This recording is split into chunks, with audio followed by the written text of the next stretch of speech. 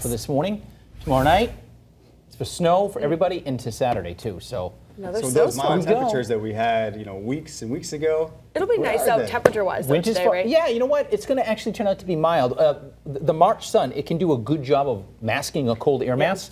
Like even yesterday, we got into the lower 40s, but then when we had a few showers, it was like these little sleet pellets and a little bit of snow. So a lot of cold air aloft. But we actually moderated overnight last night. So now we just have a little cold air left. It's right at the surface. So actually the rain is falling. And then in some spots, particularly those in elevated areas, that's where we're seeing those of us, say like Worthington and Blandford, that's where we're seeing a little bit of freezing rain. In Springfield, we have a temperature of 34. And we have a lot of mid-30s in the valley. So it's just like a cold rain this morning. But certainly allow for some extra time. Visibilities are down in spots. We have some puddling on area roadways as well. But the pink that you see here, this is where we're seeing a little bit of freezing rain. And it seems to be elevation dependent. Hill towns, higher terrain of Franklin, Hampshire, and Hampden County, and Worcester County too, north of Worcester out towards Gardner along Route 2 if you travel, do take you that way. It's in the 30s in the valley, mid-30s, it's in the 30s everywhere, but notice some spots, Charlemont and Worthington, and in between these observation sites, particularly above 1,500 feet, we have lots of icy conditions. So that will be the case probably through about mid-morning. Then temps come up, the wind will pick up, and we will dry out. So that by this afternoon, we're going to see some sunshine. We'll be between 45 and 50. Now, overnight tonight, we fall down into the 20s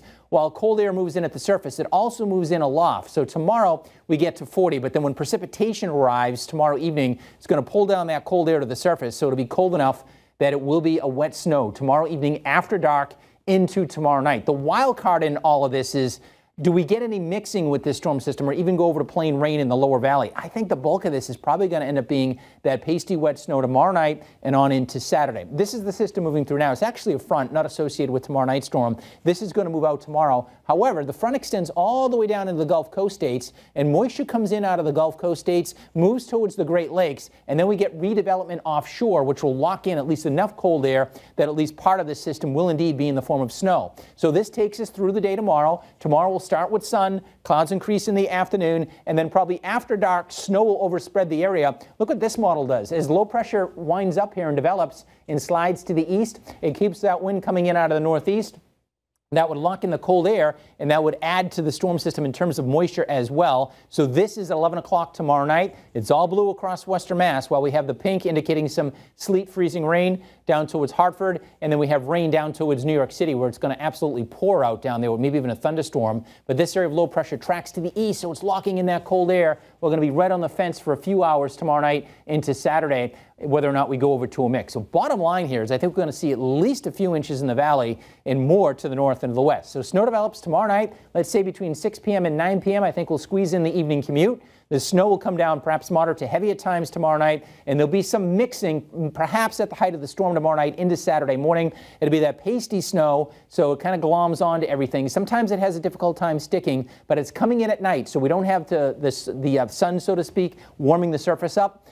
And on top of that, the wind is going to start to pick up out of the north and northeast. That's more so on Saturday in the morning as the storm system begins to move on out. So piecing that all together, we're thinking probably at least 3 in Springfield up to Northampton, and then on the high end, maybe 3 to 6. The hill towns where it stays all snow, particularly northern Berkshire County and Franklin County, and it's a little powdery in nature, it can pile up a little bit better, perhaps a half a foot to as much as 10 inches. The further south you go, the less snow.